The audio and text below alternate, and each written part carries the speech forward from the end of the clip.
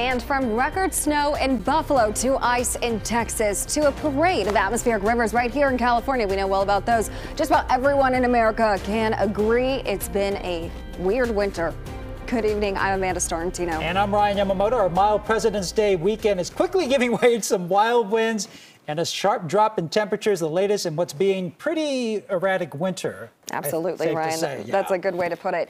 And it's because winter overall is actually getting warmer. David Schechter is about to show us how winter whiplash impacts all of us on the dot.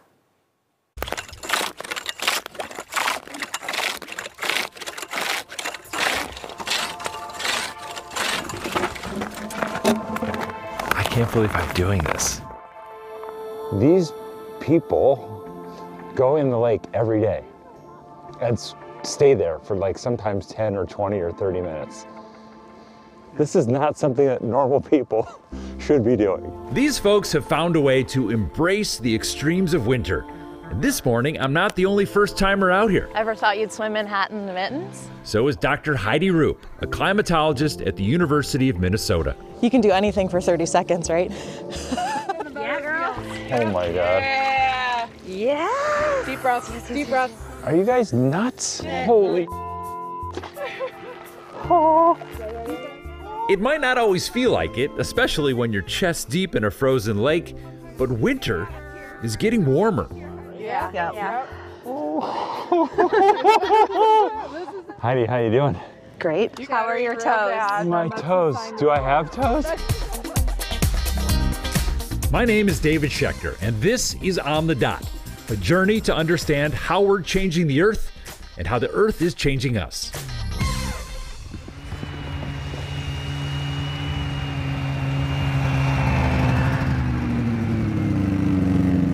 That guy in the zebra jacket, that's Dr. Andrew Schwartz. Man, you know how to make an entrance.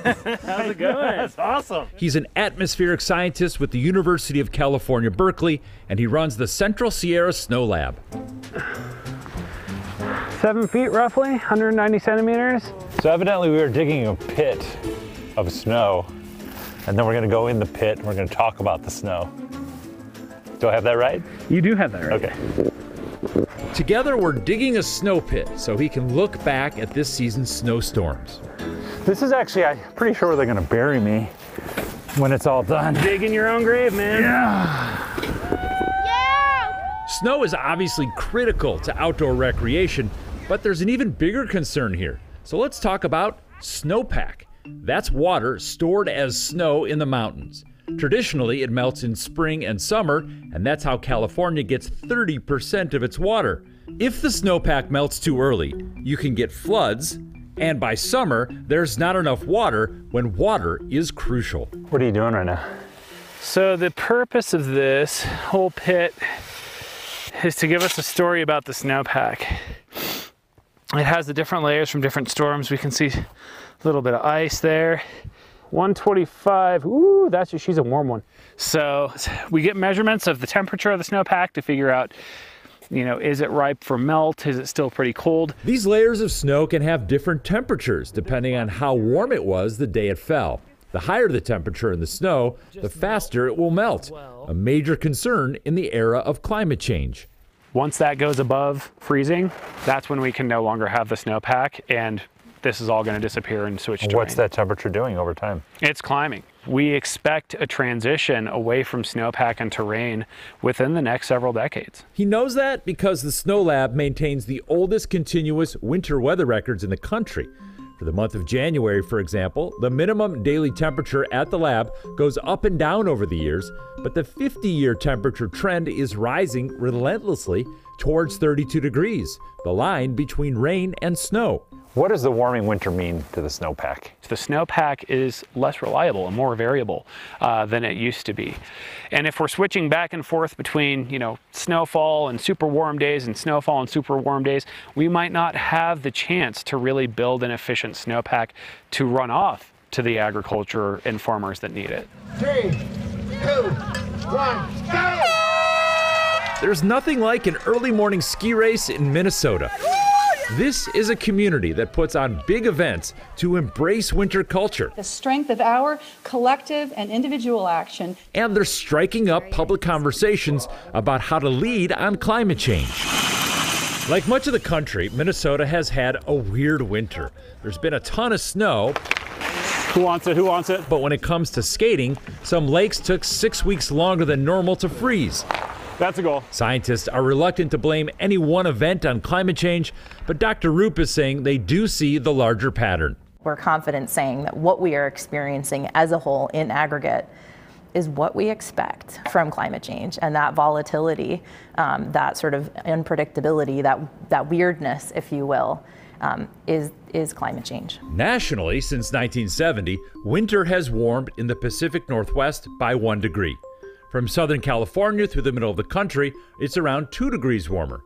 But parts of the Midwest and East Coast have warmed up to 5 degrees, with extreme warming in parts of New York, Vermont, and northern Minnesota of about 7 degrees. We see, again, these patterns of concerning warming, and that is changing what winter looks like, what it feels like, and that has then, again, implications for what we experience. Concern about climate change led Minnesota to pass a new law.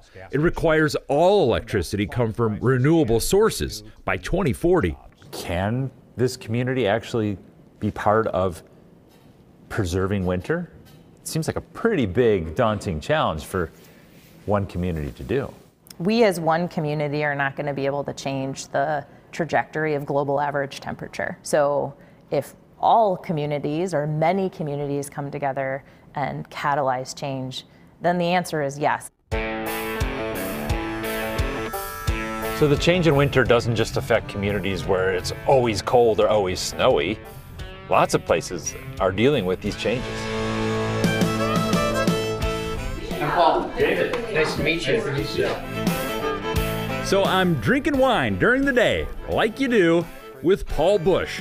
His family has owned the Madroña Vineyards in Camino, California for over 50 years. And if I were really nice to you, we would be having some blue cheese here and everything. Why aren't you being nice to me? Paul's telling me consistently chilly winter temperatures are critical to maintaining healthy grapevines. They need to go dormant. They need to lose all their leaves and basically store up energy to push buds for the next year. The earlier you bud, the greater chance you're going to have a problem. And last year, Paul had a problem he'd never seen before. In February, it got unseasonably warm. As a result, the vines started to bud. Then came a frost that killed the buds. In March, it got warm again, more buds, another frost, and in April, it happened for a third time. Our harvest on the vineyards here, we lost about 70%. That's hard on a small family business. In addition to grapes, fruit crops across the country like apples, blueberries, and peaches also rely on chilly winters. That didn't happen in 2017 in Georgia and South Carolina, where fruit farmers sustained $1.2 billion in crop losses. There's the bud. Okay. That's next year's crop right there. And so this one will come out here. Take that out close to the trunk. To adapt to the wild swings in winter weather, Paul is experimenting with a new technique, delaying when he prunes certain varieties. Pruning it later, it delays the bud break. So you're protecting yourself against losing those really precious buds. Yep, but I think that's where all vineyards, all farmers are learning to adapt to what we can do. And there are certain things we can do and certain things we can't.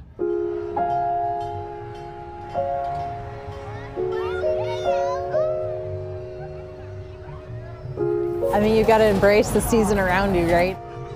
You don't have to love winter to understand it's something to be celebrated and protected. But that doesn't mean I'm staying in this frozen lake 1 minute longer. Are you supposed to be able to feel your legs? No. Okay, because I don't feel my legs. So refreshing. You know what? I feel pretty great right now. I'm David Schechter, on the dot, and I'd love to hear from you. So what's the future of winter look like here in the Bay Area? Temperatures are getting warmer, so you can see them go up and down over the last 50 years right here on this graph that you see on your screen. But overall, winter in San Francisco is now 3.3 degrees warmer on average, and experts say that trend will continue.